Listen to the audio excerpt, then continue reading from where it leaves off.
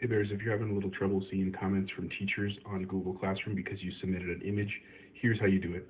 You go ahead and go on classwork once you're in your class, click on view your work, and you will see your assignment. Once your teacher returns it to you, it'll say assigned, and you'll see there's your image.